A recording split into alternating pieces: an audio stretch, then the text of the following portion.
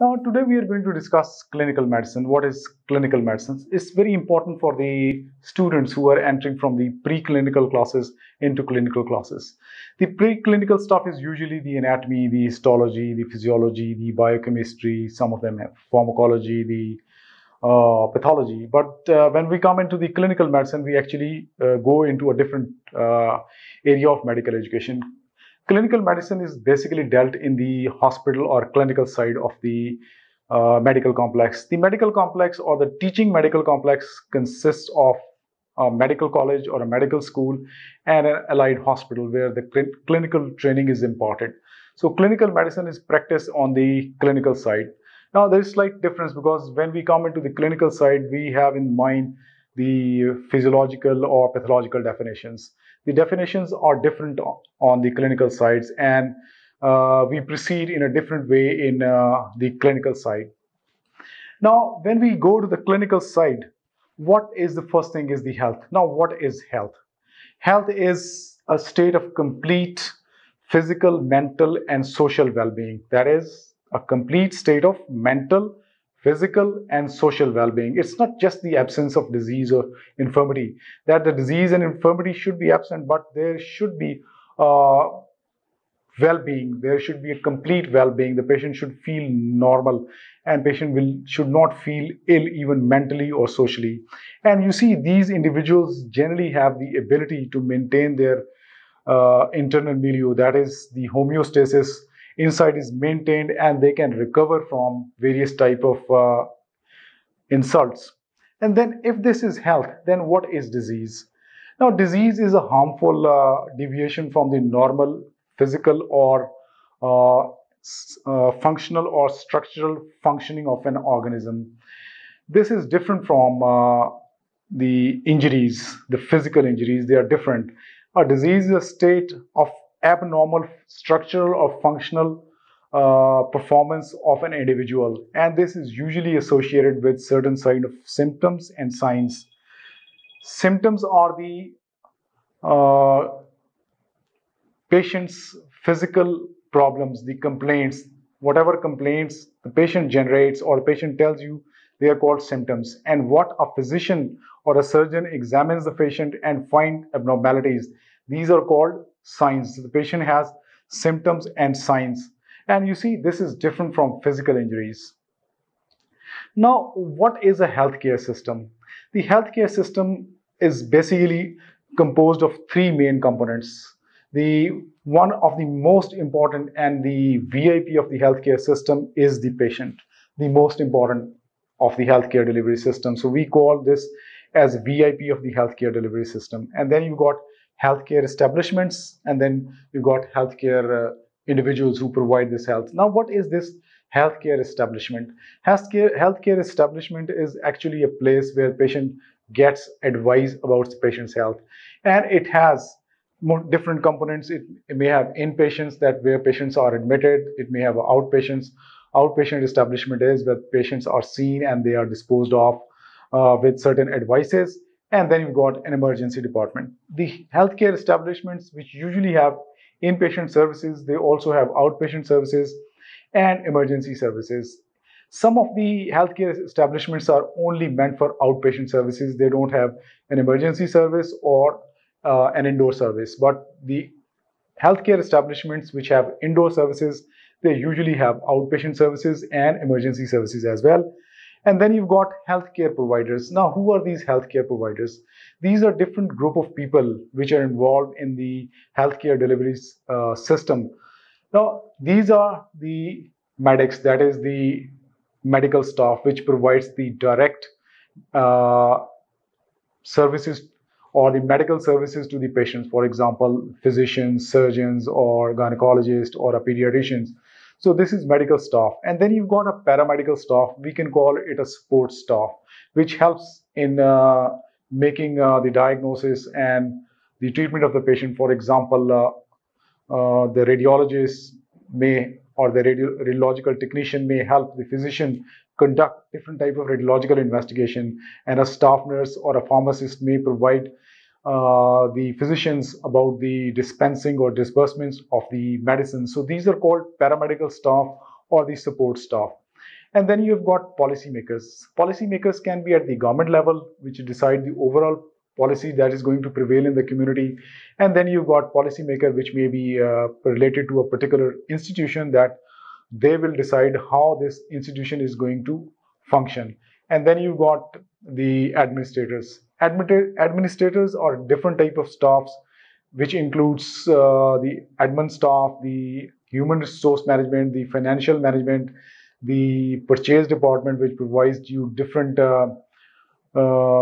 requirements, for example, drugs or surgical instruments which are required, or surgical disposable items which are required. So these are purchase department. And then you've got maintenance and repair section. So you've got multiple section in the administrative staff which are required for the smooth running of the hospital. So you've got different staff which have got different function, and you must know about it, because when you go into the hospitals, you are confused that what is the responsibility of what person. So you must know basically what different type of staff is available. For example, there may also be an IT department, and if you have a problem, you may have to see that information technology department. So these are different administrative or managerial staff which are present in the healthcare establishments. And then what are the objectives? Objective is, first thing is that these healthcare services provide you disease prevention. The most important tool for disease prevention is the education of the patients. This is generally done at the government level or at the community levels. The patients are educated about different type of steps which they can take to prevent the disease from occurring. For example, one of the step is we ask the patient to control his or her weight, so that can prevent multiple disease from coming too soon. For example, diabetes or hypertension or heart disease. Similarly, the lung cancer can be prevented by educating the people that they should not smoke or they should quit smoking. So this is very important strategy, which is one part of the healthcare delivery systems in almost all communities, that they resort to preventive measures. So best preventive measure is the education of the patient. And then you got these policies which are generally made at the government or individual levels, which I already told you that they can be decided by the government or by the institution. And then we got another preventive measure, which is vaccination. Vaccination is when you vaccinate an individual, it means you are going to produce a sort of defense in that individual against certain diseases. These diseases are generally infectious diseases. And then we got the second objective is, if the patient gets sick, preventive medicine is that you prevent the patient from becoming sick. So you try to keep the patient healthy. And if the patient becomes sick, the second objective is that you make a diagnosis that what this patient is suffering from. The diagnosis initially is at the anatomical level, that is what organ system is involved. Patient has got problem in the liver or in the heart or in the kidneys or in the lungs or in the bones or in the GI tract. So you make an anatomical diagnosis, and then after this you make an etiological diagnosis. And etiological diagnosis is, that is what is the cause of this disease. For example, if the patient has a liver disease, then you find out what is the cause of liver disease. So the presence of liver disease means the patient, you have made an anatomical diagnosis that the liver is involved. And then you make an etiological diagnosis. Etiological diagnosis is that this liver disease is called, for example, by chronic alcoholism or chronic hepatitis C. So that is called etiological diagnosis. And then the third objective is you manage if the patient is sick. The management can be curative. For example, if the patient has got pneumonia, you treat the pneumonia and the pneumonia is cured. And then you've got palliative treatment. The palliative treatment is that you provide a treatment which improves the patient's quality of life. The disease is not cured, but the patient's quality of life becomes better. The disease is manageable. For example, you control the blood pressure, you control the diabetes. The patient does not have the ill feelings because of diabetes. And similarly, if the patient has, for example, an advanced stage cancer and you cannot treat that cancer, you do some sort of a procedure which can help the patient quality of life to improve. For example, if problem is in the esophagus, patient cannot eat, you provide a palliative care. For example, you make a hole in the abdominal wall, you call it a gastrostomy or jejunostomy, and you feed the patient through that opening. So this is called palliative treatment. And then you can have rehabilitative treatment. Rehabilitative treatment is that if the patient has suffered from a permanent damage from a disease, then you provide the patient treatment which can help the patient to overcome that disability which is produced by the disease. For example, if there is a limb which has been lost, you can provide an artificial limb. So this is rehabilitative treatment. So the patient can be provided different type of treatments. Then how do you make a diagnosis? Diagnosis is by data acquisition. You acquire the patient's medical data. How do you acquire that data? You see, classically we go, the first step is the history taking. In the history, we see in the patients how the patient's complaints have developed, and we through a systematic approach try to analyze what is the possible cause of this patient's illness. And then the next step is physical examination. After you have taken the history of the patient, then you go for a physical examination and you see if there are any signs or telltale marks of the disease present, you note down. And then you can do certain diagnostic procedures. For example, you can take a fluid if it is present in the peritoneum and send it for analysis, or you can do a pulmonary function testing. You can do different type of bedside procedures to find out what is the possible cause of this patient's disease. When you've got through this, you can go for investigations. So you can take the help of different type of investigations. Now, what different type of investigations we can have? We can have body specimen analysis. For example, we can analyze the blood, we can see the urine, we can see body tissues. So we can go for different type of analysis. So multiple tests can be done on blood, they can be done on body tissues, they can be done on body fluids. So we examine these in a different way and according to the needs of the patients. How we determine the need, it is actually by the patient's history, physical examination, and if any bedside procedure, if you have done that. And then the second way of investigating is that we image the patients. Now, how can we image the patient? You see, we can have electrical images. For example, we can do an ECG and see what is the conduction in the heart, or you can see the EEG, how is the conduction in the central nervous system, or you can do the nerve conduction studies. So you can have electrical information about various structure, how they're functioning. And then you've got radiological investigation, various type of X-rays, CT scans, and contrast studies can be done to see the internal structures. We can go for sonological studies, that is, we can use ultrasound for studying. Ultrasound can be the conventional ultrasound, it can be modified ultrasound like the fibroscan, which assesses the liver, and you can have another type of ultrasound which is called Doppler ultrasound, in which you can see the movement of or the flow of blood, and then you can do an echo and see what is going on inside the heart. And then you got magnetic imaging, for example, magnetic resonance imaging, in which we can see various structure of the body. And then so we can go for different type of molecular studies, and we can do the nuclear studies, in which radionuclide material is used for imaging the body. So you can see we have different type of imaging investigation. So there are two main type of investigation. We go for body specimen analysis, or we go for the imaging studies. And sometimes we go for some functional studies as well.